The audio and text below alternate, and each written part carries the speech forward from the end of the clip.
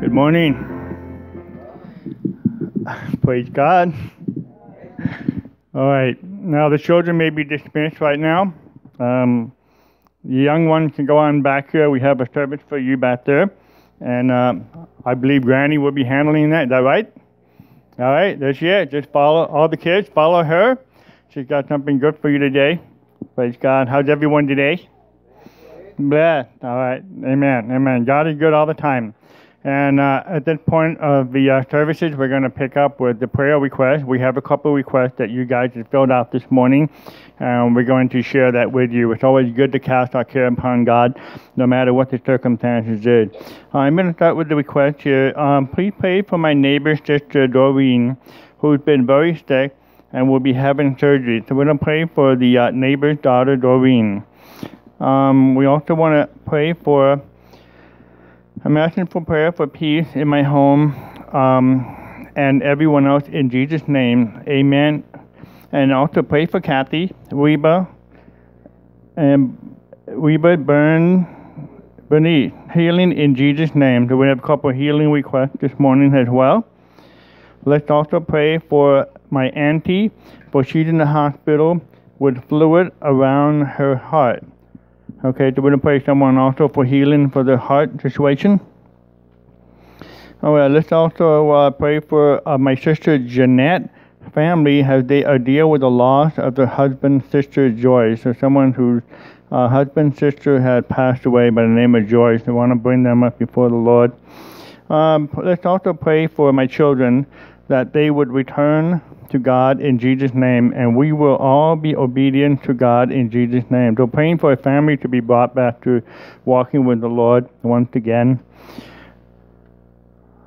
All right, let's also pray for Marvin. So he has severe pain in his right elbow, and for him to continue his walk in Jesus' name. Again, a prayer request for Marvin with pain in his right elbow, and also to continue following and walking with God.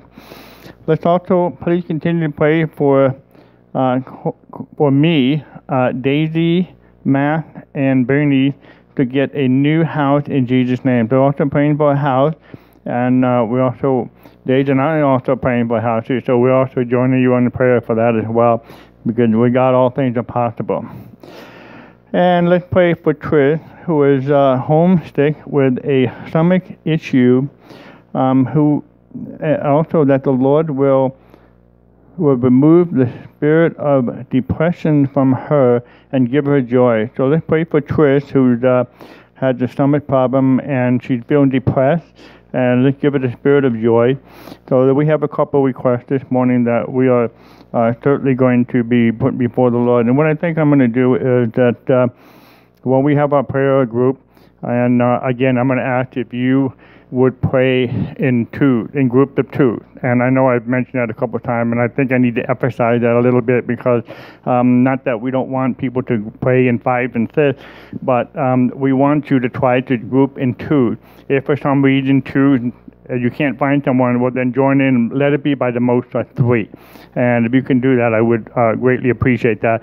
We certainly want you to be able to be a part of the prayer group, but let's keep it at 2, at the most at 3, so that we can move the service along, because it's been taking some time, and so while we want to continue to pray, we don't want to stop that. If you have your Bible, please turn to Colossians 1:26.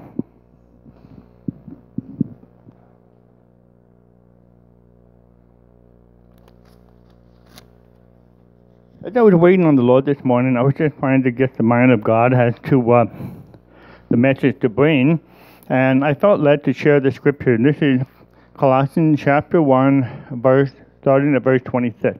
And if you have the Bible, please turn to Colossians chapter 1, verse 26. We'll read it starting at verse 26 to verse 29. Even the mystery which had been hid from ages and from generation, but is now made manifest to the saints, in whom God would make known what is the riches of the glory of this mystery among the Gentiles, which is Christ in you, the hope of glory, whom we preach, warning every man, and teaching every man in all wisdom, that we may present every man perfect in Christ Jesus. Wherefore I also labor, striving according to his working, which worketh in me mightily. Now, in verse 20 it says the mystery. There's the mystery of God. The mystery of God. There are so many people that are ignorant about the mystery of God. There's so many people ignorant about the ways of God. They don't know about God. They don't know about His ways. They don't know about His purpose for their life. They're basically lost, wandering around. You can see people in bondage. Just past week, I was telling Dave, I went out, I believe it was Monday morning, taking care of some errands. And in the short period, like in 15 minutes, I saw like 7 or 8 homeless people sleeping on the street, pushing cars, and the hope of despair and having no hope. And I came back and heard, Dave, this is awful. There's so many people that are lost. You can see in their face. They have no purpose, no direction. They're ignorant about the things of God, and it's really sad. And this is a mystery. There's a lot of people don't know about the things of God. And we as Christians have the opportunity to share. And the whole purpose of our life is to be able to share wherever we go, wherever we encounter the hope. Christ in us is the hope of glory. We instill hope in people. We instill hope wherever we go. I'm always looking for opportunity to plant the seed of hope in people. Sometimes people don't want to receive it. But I always share. Whenever God opens the door, we always share. And it's wonderful to be able to do that. That is the whole purpose and the calling in your life. It's to be fruitful. It's to bless others, to continue to point them to Jesus. And if you read in verse 28, in whom we preach, warning every man and teaching every man all wisdom, that we may present every man perfect in Christ Jesus. We as Christians are always sharing, looking for opportunity. As Paul said, sometimes we have to warn people. We have to let people know what's right and wrong. Never be afraid to tell people the truth, even if it's not popular, because God will always use you. If you speak the truth and you speak it in love, you're going to have an impact on people. They may not always receive it right then, but you're planting the seed in them. You're planting the seed. And you become a good representation of the kingdom of God. You be strong in the things of God. You be strong in the ways of God.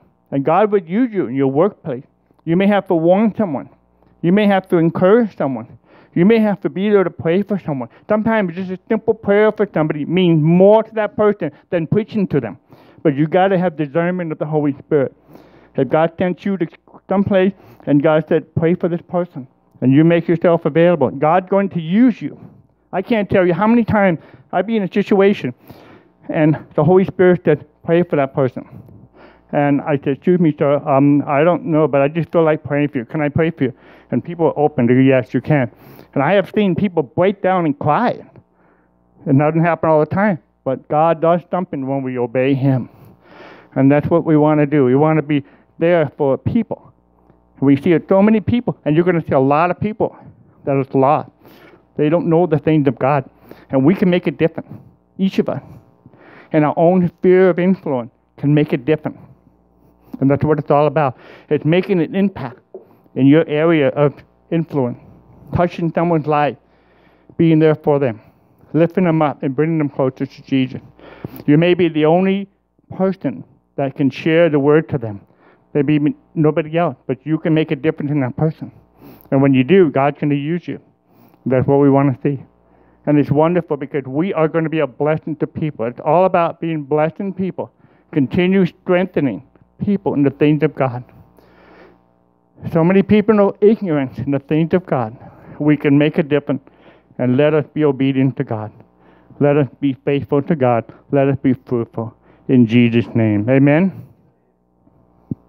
Father, I thank you this morning for the word of a hope and encouragement. Each of us can have an impact in our area of influence, reaching out, being sensitive to the Holy Spirit. Lord, use us. Use each of us, Lord. There are many people around us that are hurting, looking for answers, looking for direction and purpose in life. The Christ in us is the hope of glory that we can instill, that we can plant the seed of hope in people, that we can point people to Jesus, that we can lift people before you, the hurt, the people that are downtrodden, and bring them into the kingdom of God in Jesus' name. Father, guide us, each of us, guide us, equip us, prepare each of us, Father, for the service for the kingdom of God. It's to build the kingdom of God. It's to populate the kingdom of God with men and women who have come to the truth, and the truth will set them free. We thank you and praise you. We make ourselves available to you, Father. We surrender to you completely, our whole life, our talent, our ability, everything we are and is, Lord, that you will be glorified in our life, that everything we do will bring glory and honor to you. Lord, direct our steps, and anticipation, even this week, that each of us can have an opportunity to share your word to someone that you will send to us this week, and open their heart to be sensitive to you. And lead us, Lord, what to do, whether we should preach to someone, whether we should warn, or whether we should simply ask for them from prayer. Help us to be sensitive to the Holy Spirit, and we thank you for it, and we give you all the praise in Jesus' name. And everybody say, amen. All right, right now, I'd like all of us to stand again, take one other person and pray. I'm going to go around and hand out these requests to each group right now. So if you wait a second, I'm going to give it to you, and then you'll pray along with that group as well, the request.